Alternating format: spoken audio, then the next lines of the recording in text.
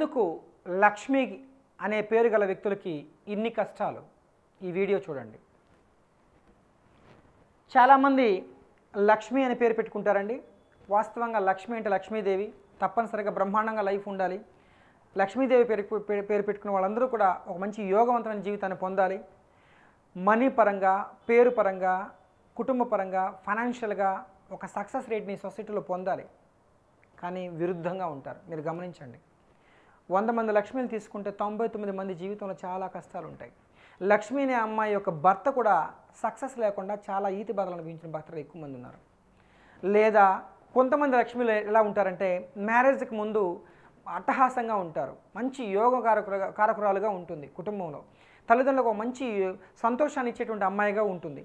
కానీ మ్యారేజ్ అయిన తర్వాత అన్ని కష్టాల బారిన పడిపోయేటువంటి లక్ష్మిలు ఎక్కువ మంది ఉన్నారు. లేదా ముందు కష్టాల పాలయ్యి తర్వాత మ్యారేజ్ అయిన తర్వాత సక్సెస్ అయిన వాళ్ళు బహు కొద్ది మంది కూడా ఉంటారు. ఎందుకు ఉంటారంటే కనుక మ్యారేజ్ అయిన తర్వాత వాళ్ళ పేరుకి ఇంటి పేరు మారుతుంది. ఆ ఇంటి పేరు మారినప్పుడు, ఆ లెటర్ థెరపీ మారినప్పుడు, ఆ నెంబర్ కనుక వాళ్ళ డేట్ ఆఫ్ బర్త్కి మ్యాచ్ అయినట్లయితే వాళ్ళ కొద్దిపాటి మార్పులతో కొంచెం బాగుండే అవకాశం ఉంటుంది. కొద్దిగా మాత్రమే, పూర్తి స్థాయిలో కాదు. ఎందుకు అనేది ఒకసారి మీరు చూడొచ్చు. లక్ష్మి పేరు మనం తీసుకున్నట్లయితే LAKSHMI లక్ష్మి.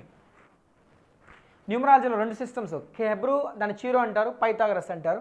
ఆ లెక్క తీసుకుంటే 3 1 2 3 5 4 1 3 1 K అంటే 2 1 8 4 9 అండి. 3 4 5 6 9 10 14 18 19 వస్తుందండి. 19 నెంబర్ని ద హెవెన్ నెంబర్ అంటారు. బేసిక్గా 19 అంటే ఒక మంచి రాయల్ నెంబరే, కాదనట్లేదు. కానీ ఇదే 19 నెంబర్లో 2 వవల్స్ తీసేస్తే 17 వస్తుందండి, 17. శని సంఖ్య అంటారు. 1 + 7 8.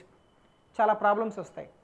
ప్లస్ 3 4 14 15 19 19 28. ఇక్కడ కూడా 28నండి. 28 నెంబర్ని ప్లెజర్ నెంబర్ అంటారు.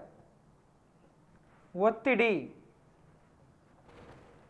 టెన్షన్స్, స్ట్రగుల్స్, కష్టాలు, ఈతి బాధలు, రుణ బాధలు, మనీ క్రెడిట్స్, టోటల్గా అప్పుల పాలు కావడం, ఇవన్నీ 28 నెంబర్ వల్ల. ఇది న్యూమరాలజికల్గా ఎక్స్ప్లెనేషన్ చెప్పాలి. అంతేకాదు నేను ప్రతి వీడియోలో కూడా తెలియజేస్తూ ఉంటాను. ఏ వ్యక్తి పేరుకైనా కూడా కావచ్చు, యాజ్ పర్ ప్రొనాలజీ శాస్త్ర ప్రకారం 7th ప్లేస్లో ఏ కానీ, ఐ కానీ, జే కానీ, వై లెటర్ ఉంటే ఉల్టా 1 2 3 4 5 6 7 7వ స్థానంలో ఐ లెటర్, అట్టర్ ఫ్లాప్. ఇంకోటి ఏంటంటే ముఖ్యంగా మహిళల పేర్లో చివరి అక్షరం కనుక ఐ లెటర్తో పేరు ఎండ్ అయిన మహిళలకి 100 మంది అంటే 100 మంది కూడా సమస్యల్లో ఉంటారండి. మీరు గమనించండి. ఇంకో పాయింట్ ఏంటంటే ఈ ఐ లెటర్లో ఎండ్ అయిన మహిళలకి కుటుంబాన్ని వాళ్లే పోషించేటువంటి జీవితం ఏర్పడుతుంది. భర్త పెద్దగా సక్సెస్లోకి రాడు. ఇంకో పాయింట్ ఏంటంటే వీళ్ళకి చాలా టాలెంట్ కూడా ఉంటుంది. ఐ లెటర్ ఆడవాళ్ళ పేర్లు ఎండ్ అయిందంటే వీళ్ళు ది టాప్ మోస్ట్ టాలెంటెడ్ ఫెలోస్గా ఉంటారు. మంచి ఇంటెలిజెంట్ ఉంటుంది, తెలివితేటలు ఉంటాయి, పటిమ ఉంటుంది, వాగ్వాదం చేస్తారు, ఇదంటే ఇది, ఇదంటే ఇది, ఎదురిస్తారు, కాన్ఫిడెంట్ లెవెల్స్ ఎక్కువగా ఉంటాయి, డామినేటింగ్ క్యారెక్టర్ ఎక్కువగా ఉంటుంది ఐ లెటర్ ఆడవాళ్ళ పేర్లు ఎండింగ్లో ఉన్నట్లయితే. సో ఇవన్నీ కూడా క్యారెక్టరైజేషన్ ప్రకారం యాజ్ పర్ ప్రొనాలజీ అనే శాస్త్ర ప్రకారం చెప్తున్నాను. నా అభిప్రాయం అయితే ఖచ్చితంగా కాదు. అంటే ప్రొనాలజీ అనే శాస్త్ర ప్రకారం ఐ లెటర్ ఎండింగ్ వ్యక్తులకి చాలా సమస్యలు ఉంటాయి, మహిళలకు ముఖ్యంగా. అదే మగవాళ్ళకు ఉందనుకోండి రాయల్ లైఫ్ ఉండే అవకాశాలు ఉంటుంది. ఇవి కేవలం శాస్త్రాలని మనం దృష్టిలో పెట్టుకుని మాత్రం చెప్తున్నాను తప్ప నా ఉద్దేశం అయితే ఖచ్చితంగా కాదనే విషయం మరొకసారి తెలియజేస్తున్నాను. సో అదేవిధంగా అదొక ప్రాబ్లం అని చెప్పొచ్చు.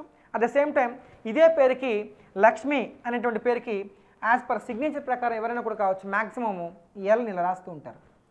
ఇలా లూప్ ఎక్కువగా వచ్చిందనుకోండి వీళ్ళ దగ్గర ఉన్న మనీ అంతా వేరే వాళ్ళ పరం అవుతుంది. వీళ్ళు మనీ పరంగా చాలా కష్టాల పాలవుతూ ఉంటారు. అంతేకాదు లక్ష్మి అనే పేరుకి LAKSHMI చిన్నగా ఉంటుంది సంతకం. చిన్న సంతకం పెడితే చితికిపోతారు, వాళ్ళు రుణగ్రస్తులుగా మారుతారు. ఒక సంతకాన్ని 124 రకాలుగా సంతకాలు చేయొచ్చు. సంతకం చేసే విధి విధానం గురించి తెలియజేస్తుంది సిగ్నేచరల్ శాస్త్రం. కాకపోతే ఏ డేట్లో పుట్టారో డేట్ ఆఫ్ బర్త్ని బట్టి సంతకం ఎలా చేయాలో తెలుసుకోవాలంటే కనుక తప్పనిసరిగా కొన్ని ప్రికాషన్స్ మెయింటైన్ చేయాలి. తలరాత తలధన సత్తా చేతిరాతకు మాత్రమే ఉంటుంది, సిగ్నేచర్ని బట్టి మాత్రం మీ జీవితం ఆధారపడి ఉంటుంది. సో ఇలా సంతకంలో కావచ్చు, పేరులో కావచ్చు, సంఖ్యాబలంలో కావచ్చు, అర్థంలో కావచ్చు, పేరున్న అక్షరాల సరళలో కావచ్చు, ఇలాంటి నెగిటివ్స్ ఉన్నప్పుడు ఏ లక్ష్మి హ్యాపీగా ఉంటుందండి? మ్యాక్సిమం ప్రతి లక్ష్మి కూడా సమస్యల పాలే అవకాశాలు ఎక్కువగా ఉంటాయి.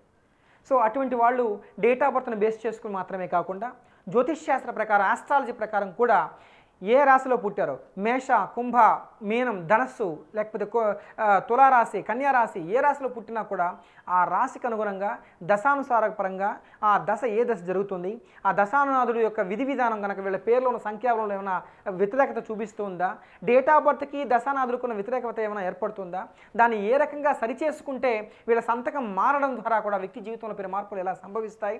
సో ఇవన్నీ పూర్తి స్థాయిలో తెలుసుకుని కనుక మీరు ముందుకు వెళ్ళగలిగితే ఏ లక్ష్మీ కన్నా కూడా కావచ్చు, లక్ష్మీ కటాక్షం పొంది ఫైనాన్షియల్గా మనీ పరంగా సక్సెస్ రేట్ పొందే అవకాశం పెద్ద విషయం అయితే కాదు. ఖచ్చితంగా మంచి సక్సెస్ని ఖచ్చితంగా చూడొచ్చు. ఆ యొక్క సక్సెస్ రేట్ని పొందే విధంగా ఈ యొక్క శాస్త్రాలను మెయింటైన్ చేయడం ప్రతి ఒక్కరు బాధ్యతగా తెలుసుకొని మీరు మాత్రమే కాదు 10 మందికి తెలియజేయగలిగితే కూడా మీరు వాళ్ళకి ఇండైరెక్ట్గా హెల్ప్ చేసిన వాళ్ళు అవుతారు. సో ఈ వీడియో మీకు నచ్చినట్లయితే షేర్ చేయండి, సబ్స్క్రైబ్ చేయండి, 10 మంది తెలియజేయండి. తద్వారా మీ లైఫ్లో గోల్డ్ టైం తప్పకుండా చూడొచ్చండి.